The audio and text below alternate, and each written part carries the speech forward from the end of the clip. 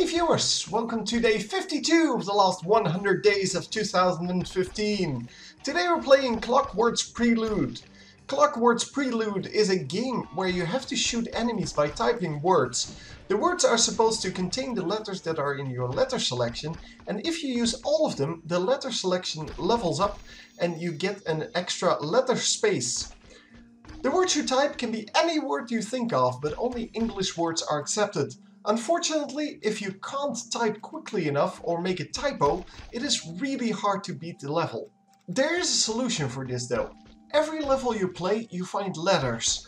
You can combine these letters into more powerful letters, and more powerful letters allow you to do more damage with your words.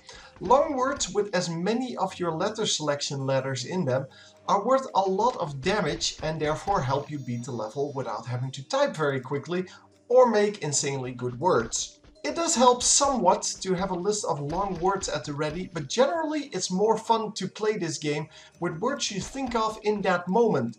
I found it a little frustrating that once I reached level 8, I couldn't beat the level anymore without farming for more letters though. Eventually, I beat the level with the thinnest possible margin, but hey, at least it's challenging, right?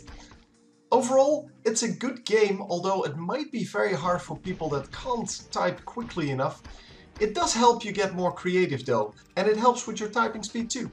I hope you've enjoyed, and I'll see you next time. GG!